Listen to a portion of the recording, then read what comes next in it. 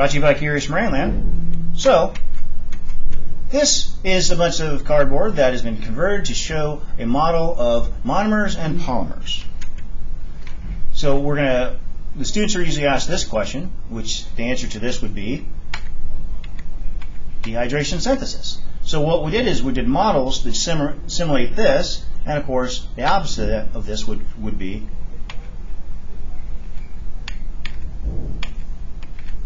hydrolysis.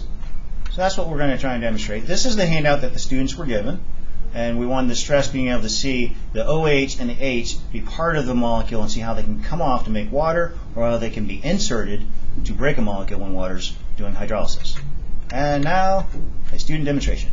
Alright, so right here you have a monomer, and then on the one side you have the OH, and then on the other side you have a hydrogen molecule right here. So when you do dehydration synthesis, let's say you wanted to combine these two, you would detach a hydrogen and then a OH molecule, and then that would form a water molecule. And that's why it's called dehydration synthesis, because when you detach those two ends, they form water, and then that allows you to synthesize the two monomers and bring them together. And then the same thing would happen if you wanted to add another one. You just take off a OH and a hydrogen, and then that would form water. And then you'd connect the two monomers together, and then now you have a polymer. Okay, so that's dehydration synthesis.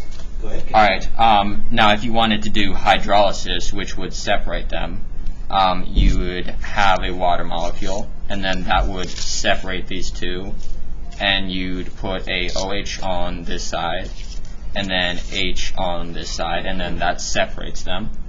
And then you'd do the same thing on the other one. You just take a water molecule, and then that would separate them. And that's why it's called hydrolysis, because hydro means water, and lysis means break. All right, excellent. All right. So, glad you like Curious Marineland.